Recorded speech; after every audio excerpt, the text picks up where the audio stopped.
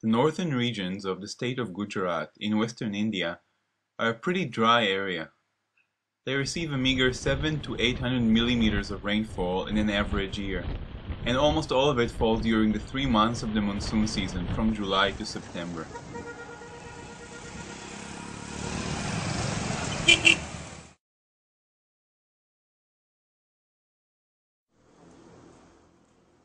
But visit here even during the height of the dry season, and you will find lush green fields, a thriving agriculture that gets its water by using a lot of electricity to pump the region's deep, ancient aquifers. Groundwater irrigation supports a booming dairy industry and the cultivation of many crops, some of which require significant amounts of water, for example wheat or cotton. वही खड्डा है ना, वही सिकुड़ी है, वो buffalo के लिए है, बफेलो के लिए। अच्छा। और वही है पालक है, पालक। पालक आपको खाने के लिए है। खाना के लिए। अच्छा। खाने के लिए है। और वो कोथमी है, वो तो कोथमी। और सब और सिरा बना दे। अभी बारिश नहीं है। नहीं। तो पानी कहाँ से है? पानी है आपके ट्यूबवेल से आता है। ट्यूबवेल से मतलब नीचे से है? हाँ, नीचे से आता है। अच्छा। और हम पियत करते हैं, वो गेहूं है, गेहूं। नीचे कितना पानी है? 600 फीट। 600 फीट, लेकिन 600 फीट। कितना पानी? पानी तो ज्यादा है। ज्यादा। अच्छा। ज्यादा है पानी तो। वो गेहूं है, गेहूं। गेहूं, wheat. This is probably a very over-optimistic estimate. High withdrawals of groundwater over the last 30 years, withdrawals that are much higher than the natural recharge rate of these aquifers, have dramatically reduced their storage and caused water tables to drop by an average 3 meters per year. Farmers are now reporting staggering depths of 500 to 800 feet in their wells. It is not clear how much water remains or how soon saline water might intrude and irreversibly damage the resource.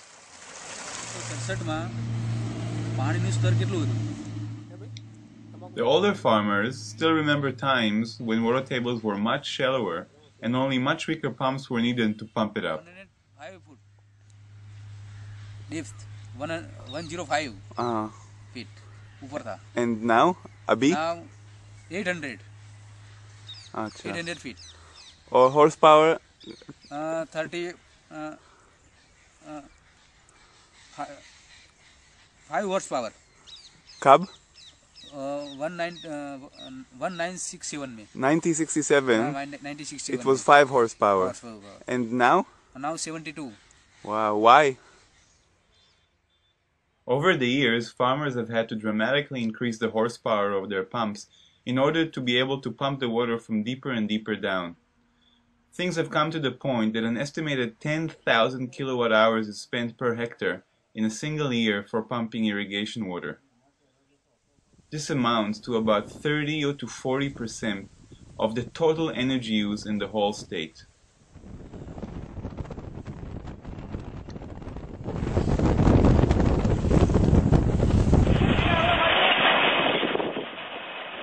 To stay in this mad race to the bottom, farmers need to continuously drill new and deeper wells, an enormous expenditure in local terms, something like $10,000 for the bore alone.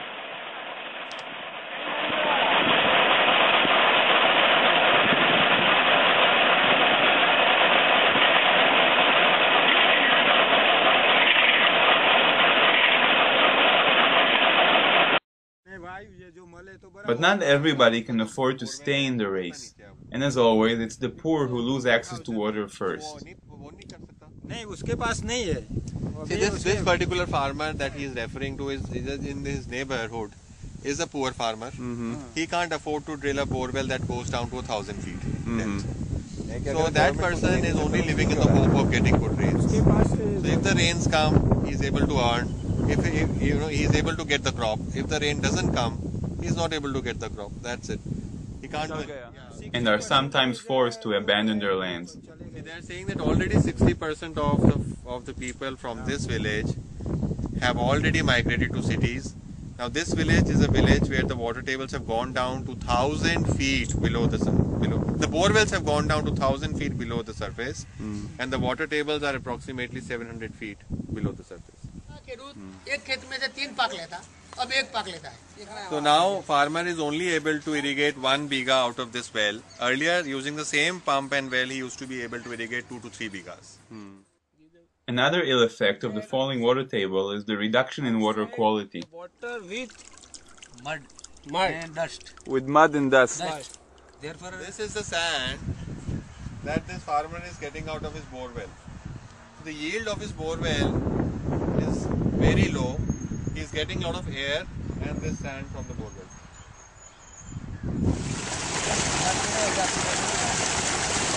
पानी क्यों गर्म है?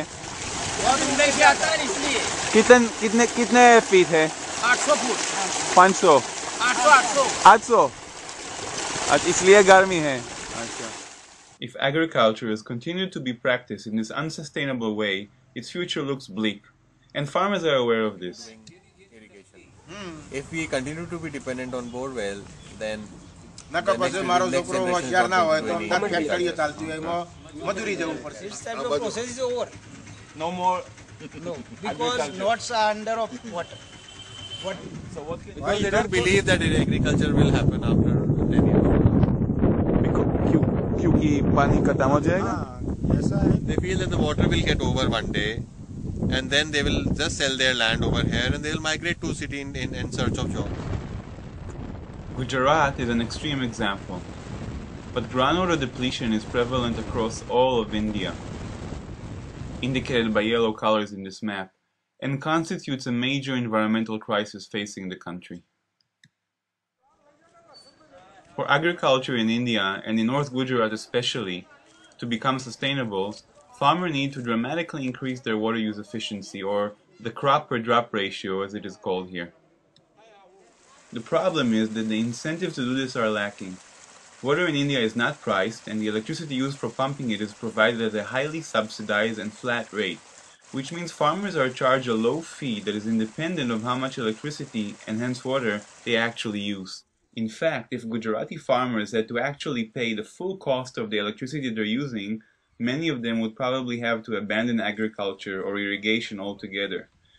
Things have gone so far here that our estimates indicate that the average cost of energy per hectare exceeds the average net income that is derived from its use. One of the ideas we are examining here is to incentivize farmers to use power and hence water more efficiently by giving them some of the savings in the cost of the power provided to them, costs that at present are largely borne by the state. The hope is that these transfers will both incentivize and allow farmers to invest in more efficient and sophisticated irrigation technology, like drip irrigation or sprinklers, instead of simply flooding the fields as they do now. Surveys we are conducting in our study area are meant to gauge farmers' interest in this and other ideas, as well as to better understand the different aspects of the complicated groundwater economy of this region. The surveys, carried out with the help of the local Talim Research Foundation, are extremely revealing and allow us to learn a lot from the farmers, who are some of the most skilled and enterprising in all of India. It turns out that the farmers are very much aware of the disastrous trajectory they are on, and are already suffering heavy economic losses because of it. And still, they tend to expect the government to somehow save the day, and will hear nothing of a reduction in the power supply. Almost all of them blame the reduction in rainfall for the fall of the water table, a reduction that has no support in meteorological data. It's a defense mechanism. They wanted to blame the rain rather than blaming themselves for this case too. The subject of the electricity supply is very sensitive here, and farmers have strong reactions to our ideas. The idea of reducing their water use in exchange for monetary compensation requires a lot of explanation to the suspicious farmers. Reactions range from the emotional to the calculated, and from a willingness to completely abandon all irrigation He says, I am happy, I will not grow anything. to categorical no. એ તો પછીની વાત છે तैयार होंगे? That's fixed. Correct. Fixed. Fixed मिलेगा. Fixed. But it will be for all the years to come. It will be for all the years. Yes. हमेशा मिलेगा. हमेशा मिलेगा 10,000.